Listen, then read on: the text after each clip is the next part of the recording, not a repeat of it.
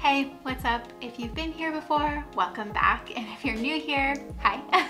I'm Hannah and I'm a photographer and video creator located in Seattle, Washington. And I've gotten a lot of questions about my editing style. And it's something that I've kind of crafted over 7 years, I think, of taking photos. And wow, what a journey it has been to get here where I am now in my editing style. And I finally feel like I like it a lot, like it's my own. I guess kind of my editing style, I gravitate towards a more filmic, documentary, cinematic look and feel. It's a lot of things all kind of rolled into one, but you get it. And so I wanted to share a little bit about that editing process and what it looks like in Adobe Lightroom Classic when I'm editing my photos.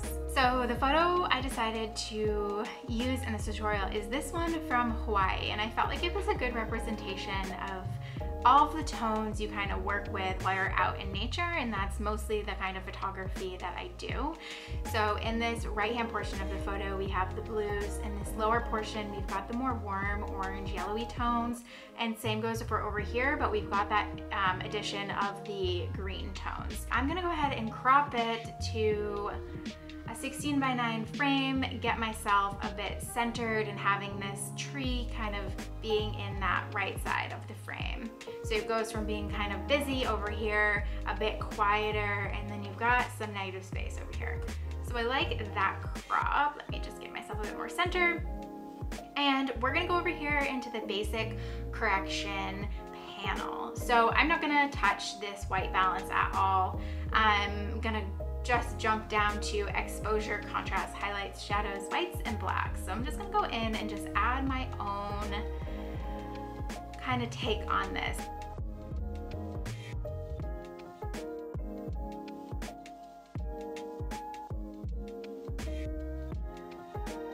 I shoot on the Sony a7R5, and they are known for their sharpness of their images.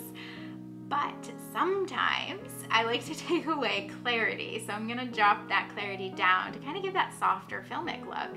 And I'm also gonna drop that texture down a little bit.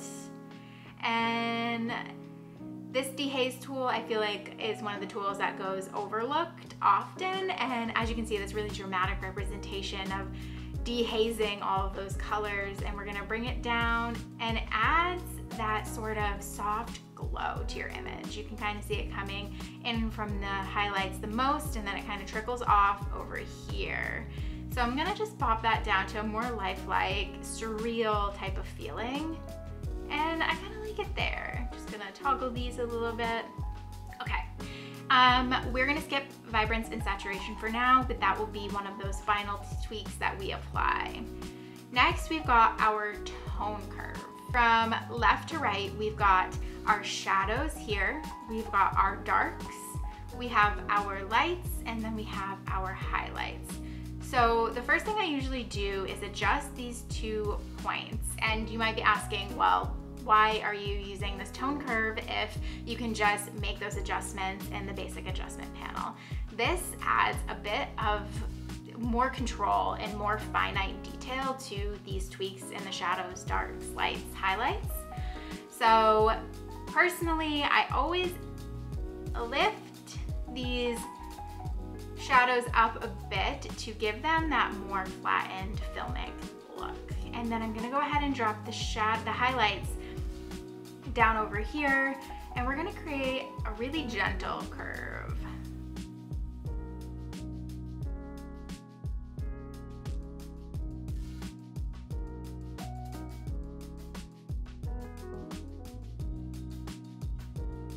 As you can see, there's so much tweaking that goes into each individual photo, which is really why presets are not a one-size-fits-all. You're always going to have to kind of adjust any preset you get, even if it's made by someone who shoots on the same camera as you. Here, you'll see that there is a tone curve for the red, green, and blue channels of your image as well. You're adding in colors, you're taking away colors, you're editing based on if you want a more cinematic look, if you want a more filmic look, if you want a more saturated look. I tend to like blues, greens, and yellows, and my shadows and highlights, kind of mix it up a bit, but especially for this, I'm going for that more greeny, yellowy type of shadow. So as a really dramatic representation, I'll go ahead and make a point here, just between the shadows and the darks. So I'm gonna go ahead and lift it. So as you can see, as I'm lifting this point, it's adding a lot of red to my image. And moving the point up adds that color to your image, as you can see. And when I move it down, it takes away that color and adds in a more cyan color. So for brevity, moving the point up adds that specific color to your image.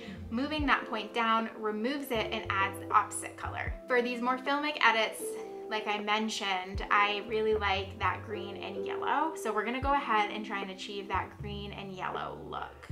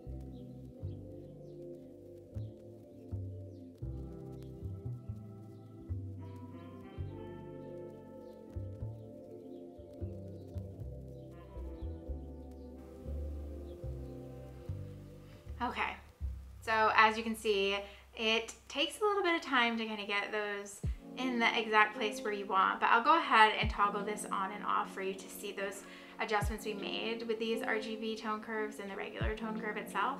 So it just adds back in that contrast. It flattens those highlights, and while still remaining true to those colors that I was talking about, the greens, the blues, the yellows, and the shadows, I can't say it enough. I really do love creating a more surreal image, but keeping it lifelike at the same time. And I feel like these kinds of tone curves, I don't even know what you would call this. It's like almost like a very slight S-curve. And this here is more of like this is more like a, I don't know, boomerang U, whatever you want to call it. So to recap, this really allows you to finitely adjust your image to get it into the mood and the place that you want it. And reminder that these RGB channels also allow you to affect the overall look and feel of your image by increasing or decreasing the number of pixels per color. That deserves its own entire tutorial, so we'll just continue on. Next, down here we have the color mixer. So I like to open this color mixer up so we have all displayed. In here you've got hue, saturation, and luminance. So hue is the shade of that color, and saturation is how much of that color, and luminance is how bright that color is or how dark that color is. I like to keep those tones a bit more neutral and lifelike. So I'm just gonna make some really finite adjustments here to hue, and I like to change the hue first because then I can dial it back with the saturation and luminance. But again, you'll see me kind of toggle back and forth between all of these different panels we've got just to get the image in the right place.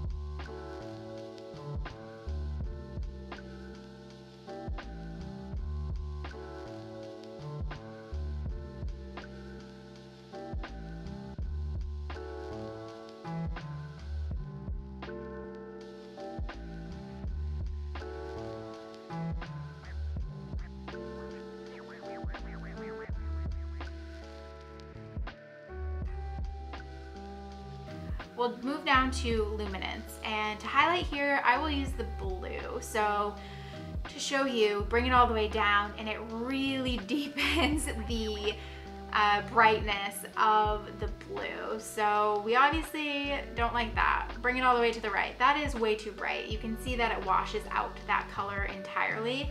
So we're gonna bring that back down. I'm gonna bring it in the negative to kind of add that more dehazed look to the sky and really bring out that blue color.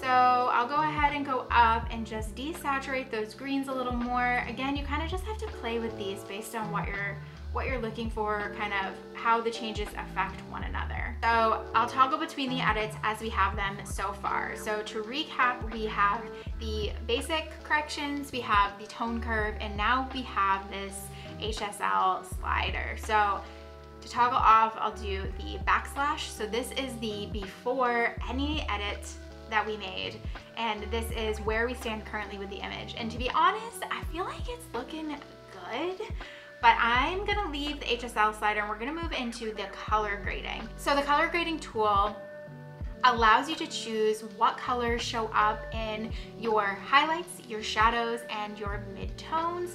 So I'm on the shadow panel here. And again, I really like the yellow in my shadow, so I'm gonna go ahead and pop this saturation up so that you can see, just as a more dramatic effect, to be really able to see how this tool works within Lightroom. And you're gonna see these colors start to change as we go around this color wheel. And the colors change based on the color that it's in. So this is a really shadowy image, so you're gonna start to see the colors show up in the shadow. So you're seeing the teals and cyans and blues now. We're gonna move into the purples, oranges, and we're kind of back to where we started. So we're gonna go back to the beginning. And I'm gonna add in yellow. So get that to a good shade. And then I'm gonna drop that saturation back down just so it's subtle. We don't wanna be too overpowering with this. There's definitely a fine balance here. And luminance, again, is gonna adjust that portion of your image. That flattens it. I'm gonna go ahead and just boost that luminance slightly. So now that I've gotten these shadows in the right place, I'll go ahead and toggle that on and off for you to see, and it is so subtle. You can see that there is no yellow there, and then the amount, if you look particularly here, it's so finite. It's just a tinge of yellow, and I really like that. I'm not gonna touch the midtones and highlights, but I might come back to that later after we've adjusted more colors. So I'm gonna go ahead and just skip down all of these other control panels, and I'm gonna go straight down to the grain. So grain is essential when we are talking film edits and when we're talking film photos in general. There is usually grain in every single film photo. I don't know if that's a fact, but okay. So I'm gonna go and zoom in on this image so you can see. So there's absolutely no noise, no grain, nothing here. So I'm gonna go ahead and boost that up so you can see. That is a lot of grain, and that is very rough. We're gonna pop that back down to a more reasonable 35. The size I like, but I am gonna just drop that a tinge to 20. And roughness is the roughness of the grain. So if you toggle it all the way to the left, you see that grain pretty much disappear. All the way to the right, that grain comes back. I'm gonna just keep that there, I think in the middle, right there. I like that. It doesn't really take away from the image either. If anything, it kind of adds that more nostalgic feel, which I am always after. And that's pretty much it for grain. We'll scroll down to calibration. This is at the end of my correction panel for Lightroom, and I keep it there because this balances the image. This is always my final edit that I make to any photo. And so basically every photo comes with its own color science, and it's calibrated in a specific way based on that manufacturer's preference and prioritization of color. Using this tool alters that, if that makes any sense at all. So you've got your shadows, you've got your red primaries, you've got your green primaries, and your blue primaries. So we'll start in the shadows. So the shadows, you're just adding a tint. So you're either adding that purpley look, warmer feel, or you're taking that away and you're adding a cooler look. So I'm gonna just pop that up just a hair on the magenta purple side of things, just a touch.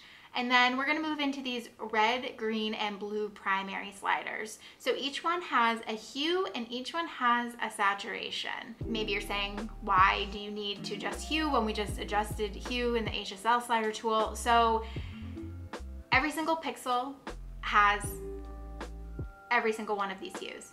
These are the primary colors, red, green, and blue.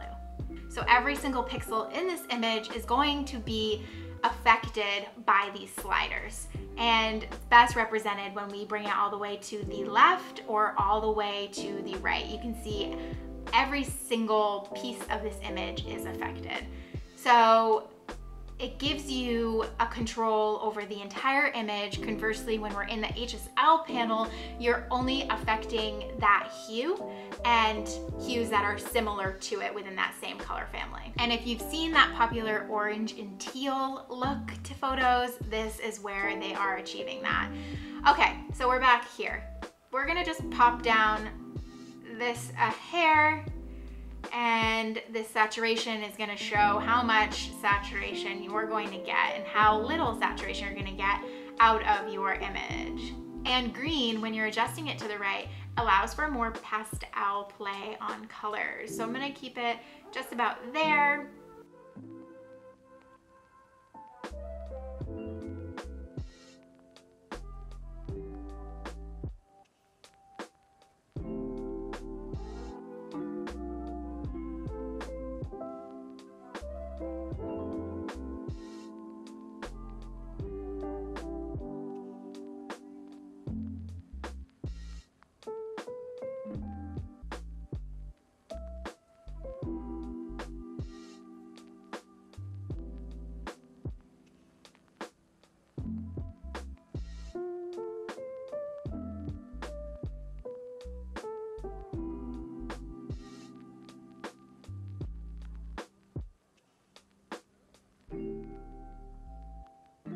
Okay, I'm finally liking this. So I have adjusted the shadows, the red primaries, the green primaries, and the blue primaries. And again, this panel affects every single pixel in your image because every single pixel is made up of red, green, and blue. I will toggle this on and off. So this is off and without that color calibration, and this is on, and you can see the vibrancy and the way in which this photo comes to life when you put on this calibration. And I'll toggle between before and after. So this is before any sort of edits were made, aside from the crop, of course, and this is after. And I am loving where we are at with this image so far. I'm gonna go up. I mentioned the saturation and the vibrance I was leaving until the very last thing. So I'm gonna go ahead and pop that vibrance of the image down. I'm also gonna pop the saturation down just a tinge because I do tend to like that quieter kind of tone. I'll toggle on and off again for you. This is before and this is the after of this image. So after all those edits, I really love where this image is at. It looks like a more filmic feel. It takes away some really deep contrast. It makes those highlights a little less harsh and adds green to the shadows and yellows to the shadows to really create that overall cinematic filmic look that I'm always after. So let me know if you like this, if you're into this sort of thing, if there's any other Lightroom tutorial that you want to see. I hope to break down these tools more in depth because this was really just an overview and I could talk for hours about each of these, but for brevity of this edit, I decided to keep it short. So if you like this one, please hit the like button and leave a comment. Tell me how you edit your photos, what you do differently. I am always eager to learn. So thank you so much for watching and I will catch you guys in the next one.